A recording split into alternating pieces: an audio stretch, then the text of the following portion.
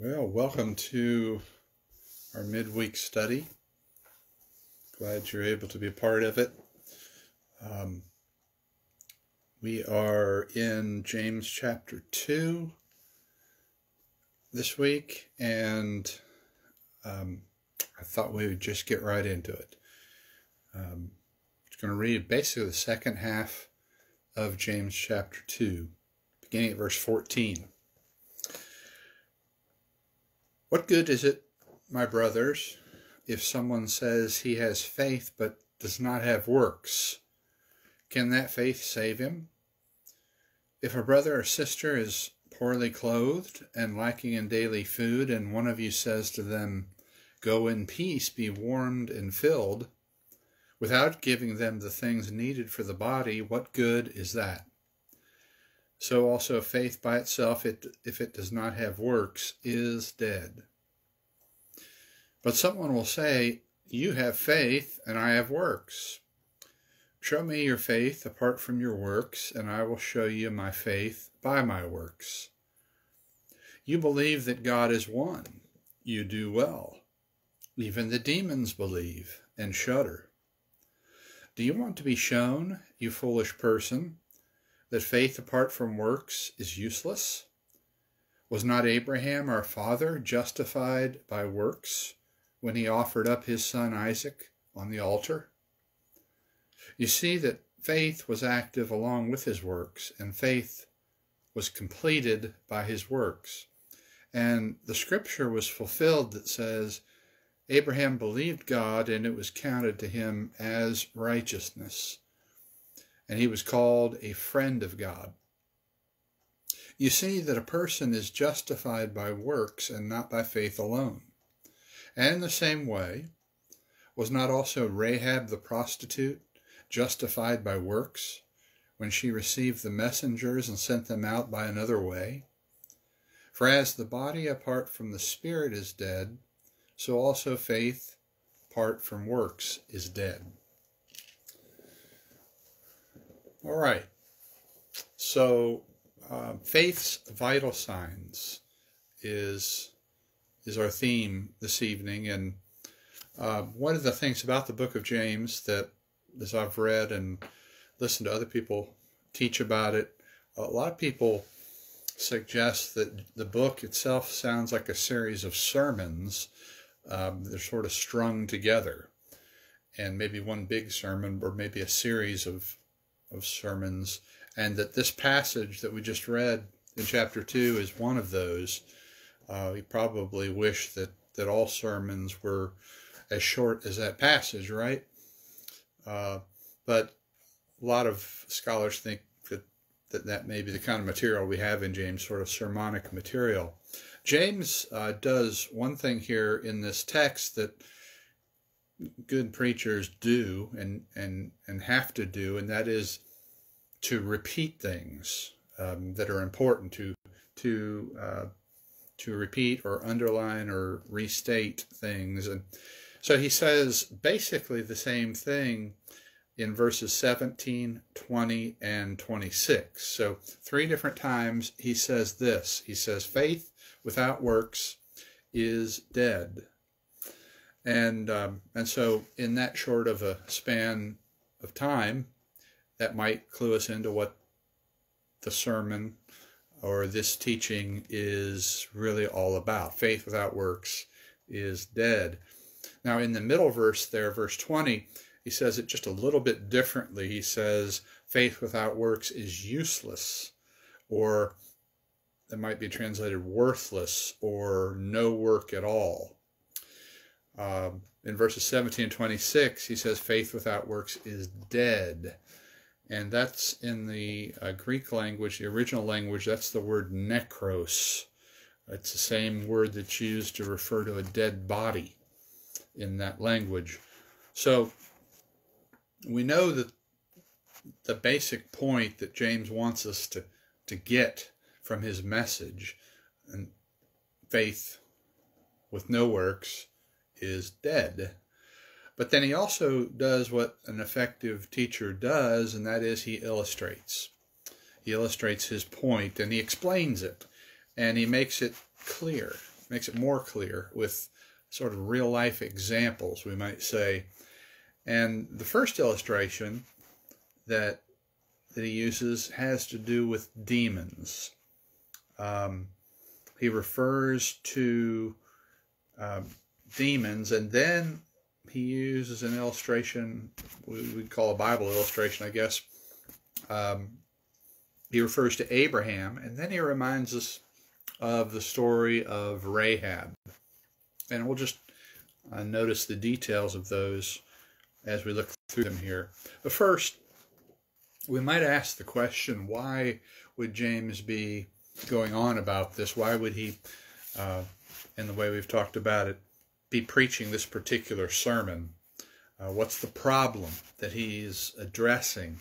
Apparently, he was dealing with some people who had this idea that all they needed to do, or all one needs to do, is to sort of say that they have faith in God, and then they're acceptable to God. Just sort of make a statement. And we see the same thing with some religionists, we might call them today. In our time, a lot of the Christian religious world preaches and even practices a faith only or a belief only response to God. And so you'll hear things like, believe on the Lord Jesus Christ and you will be saved, or say this little prayer and everything will be fine. But there's really a biblical problem with that teaching, and that's one thing that this passage addresses. I want to make a statement and sort of a thought experiment for a moment, and ask how many of you believe the statement. Okay, here's the statement: I am the best golfer in all the world. Not just in the area, not just among those who are participating in this study, but I am the best in the world. Those guys on TV that you can watch, I'm better than all of them. Dustin Johnson, who just won the Masters tournament this last weekend down at Augusta, I could clean his clock on the golf course. I am the greatest golfer on the planet. How many of you believe me? Well, I imagine not many. And why not? Because it might take more than just a statement by me to get you to believe that. I might actually have to show you some proof. I might have to talk a little less and play a little more. I might have to demonstrate it by winning tournaments and competitions, the U.S. Open, the Masters tournament, before you would believe me in making such a ridiculous statement. And this is really the message of James in this text. Faith without works is dead. James would have, I think, liked the state slogan of Missouri. You know what they call Missouri, the show me state. And, you know, so he says, if you really have faith in God, he says, show me. Show me by what you do. Show me your works. Don't just talk about it. Do something. Less talk, more walk. Might sound familiar if you've been a part of these studies. For example, you come across someone that doesn't have enough clothing or enough food, and you say to them something like, "May God bless you, my friend." You know, sort of implying you believe in God, and that God will bless them. But that's all you do. You don't do anything to meet their need of clothing or food. James calls that worthless. That's his first illustration there in verses 14, 15, and 16. And we didn't even refer to that one earlier as one of the illustrations.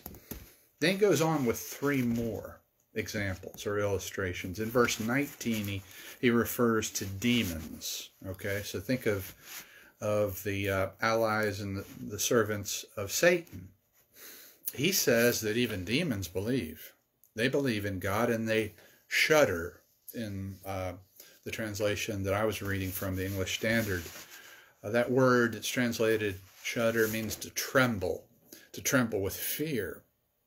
Why is it that the demons tremble with fear? They do so because they know that their fate has been sealed by God. Do they believe in God? Yes, they believe. They believed that Jesus was the Son of God, if you read the Gospels. But that doesn't save them from their destiny, their fate. And so, that example, to me, that example in itself ought to settle the argument about belief-only salvation, that all you have to do is believe, and you're perfectly all right with God. So that's his first major illustration. Then he goes on, illustration number 2, he talks about Abraham. Abraham was truly a man of faith. And the way we know it, James says, is by his works. So in verses 21, 22, and 23 of the chapter, he points us to Abraham. Abraham didn't just believe in God. He didn't just make some verbal statement of faith. He did something that showed his faith. He was willing to do, in fact, anything that God asked him to do, including sacrificing his own son. If God asked him to sacrifice the son that he had waited until he was 100 years old to have, this child of promise, if God asked him to do that, he would do it to demonstrate that he believed God, he trusted God. That is, to show his faith. Of course, he doesn't end up having to do that. God stops him, but it is a demonstration of Abraham's great faith. And then there's the example of Rahab, verse 25. And you sort of talked about polar opposites between Abraham and Rahab. Abraham, known as the father of the faithful, the great patriarch. 3 different religions really trace their roots back to Abraham: Christianity, Judaism, and Islam. All look at Abraham as their great father from a human perspective. So you have him on the one hand, and then you have this Gentile prostitute from Jericho, enemy territory, who, by the way, ends up in the lineage of Jesus the Messiah. Interesting side note there. But you remember her story? Go back to the book of Joshua. Israel is invading the land of Canaan.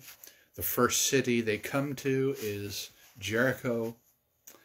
And so they send in spies, and they're supposed to check out what's going on in the city before the launch of the invasion. And Rahab hides them. She lives in or near the city wall, and she hides them on her roof from their pursuers. You see, her faith caused her to do something. And think about that for a second. What kind of faith or belief could Rahab have had? I mean, how much exposure had she actually had to the one true God? It couldn't have been much at all. I mean, she couldn't have understood very much at all about the one true God. And yet, what little she had, whatever it was, caused her to do something. She could have said, yeah, I believe in God. I'll pray for you guys. But those would have just been words, you see. She acted. She did. She worked and risked. and she was saved as a result. And so our writer James drives home his point that faith without works is dead. He does so by all these powerful examples, really 4 different illustrations and three examples here. And he says in essence that works are faith's vital signs. We can think of it that way. If one has faith, true faith that saves, they will have works. If a body is alive, it will have vital signs, right? You can hook it up to a machine and you'll see evidence of life. No vital signs are a really bad sign, aren't they? No vital signs means you got a dead body. And no works means you have no faith.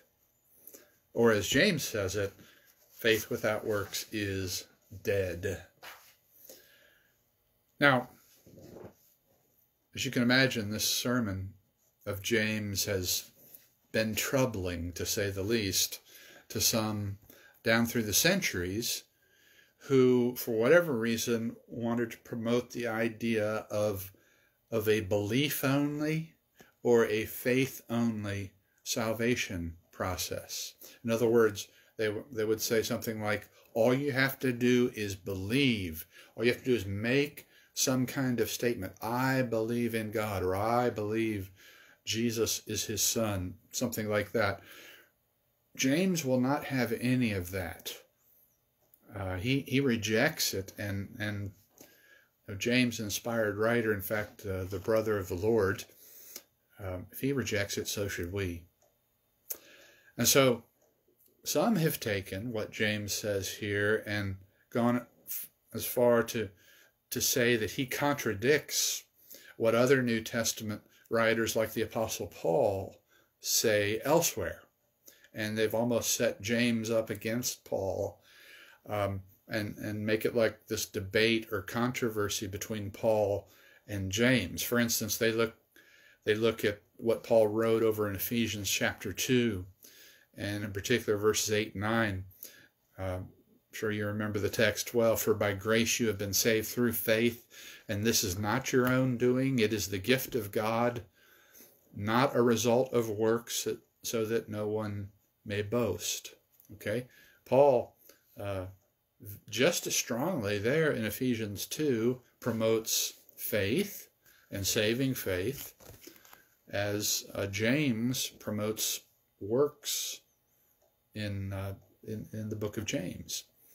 But some will look at that example, Ephesians 2, read that and think that James and Paul were saying two opposite things, and that they're almost irreconcilable. I know one famous scholar in the ancient church really didn't care for the book of James because it contradicted really what he was teaching about what Paul said.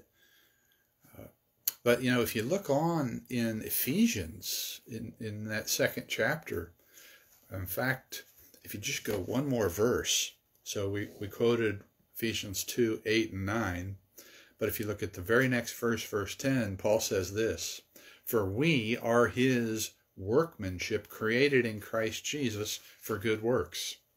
So James, in the same context, praises and promotes the importance of works.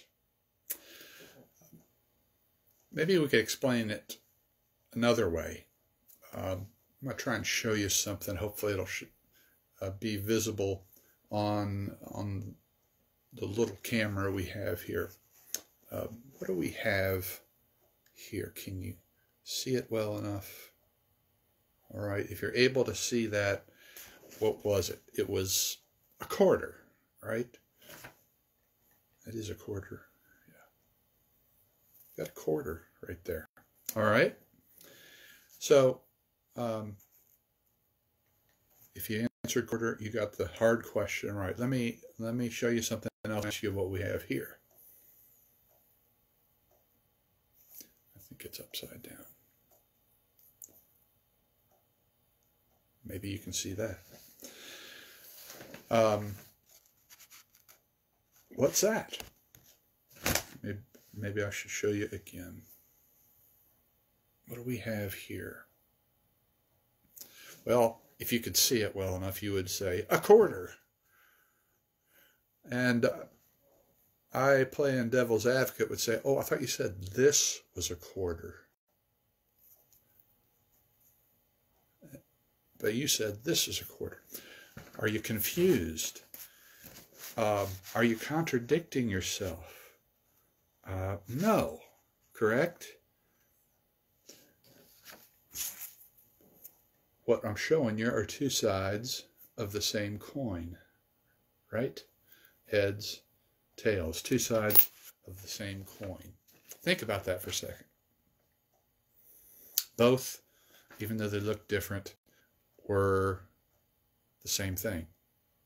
Two sides of the same coin.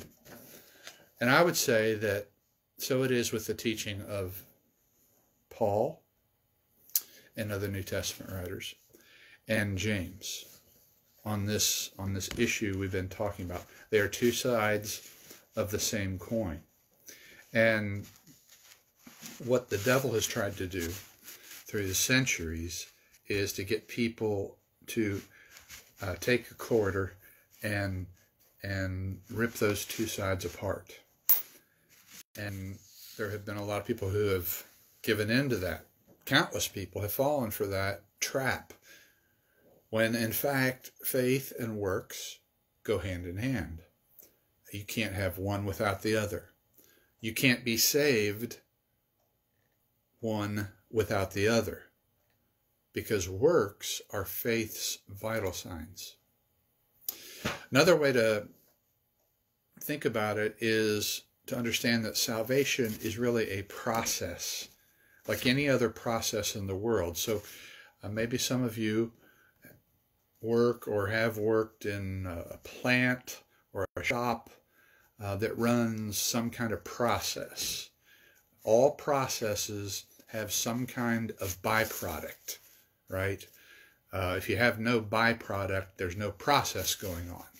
So works, while they may not be the basis of salvation, they are the byproduct. And so if there's no byproduct being produced, there's no salvation going on. You see, that way of looking at it? I would suggest that we should never be intimidated by the faith-only or belief-only salvation doctrine that a lot of people promote and almost want to back you in a corner about. You have nothing to be ashamed of if you stand on the side of what the Bible says about these things. And also, you know, if you've been taught in the past that all you need to do is believe that there's a God and maybe put your trust in Christ and live a generally good life, and if you do that, you will be saved. Maybe you need to take a second look at what the Bible really says about this, because I think you'll see a difference. And then finally, I would exhort everybody that's interested and believes to sort of approach daily life in the language of Scripture. That is, to work out your own salvation on a daily basis. There was a teacher and a writer named Elton Trueblood, and he was credited with saying the following, quote, "Our faith becomes practical when it is expressed in two books, the date book and the checkbook." Just another way of saying faith without works is dead. And so, as we consider our own life, I encourage us all to check out our vital signs. How are we doing? How is our faith? And so grateful for this text in James and the wisdom it gives us about how God saves us and how he works in us in powerful ways. Thanks for tuning in. Let's pray together as we conclude, and then I hope you have a great rest of the week living out your faith in Christ. Let's pray. Holy God, we praise you. We thank you. You are great and awesome, and you are our Creator and our Savior. And we want more and more people to come to know you, and we want your kingdom to expand. Show us how we can be a part of that. And thank you for the wise teaching of your servant James that's been preserved for us. Help us to learn it well and to live it out as we express our faith through our works. Please bless all those that are part of this study. They each have individual needs that you can serve, and perhaps we can serve. Help us to help one another. Thank you for your love in Christ. We pray this in Jesus' holy and beautiful name. Amen.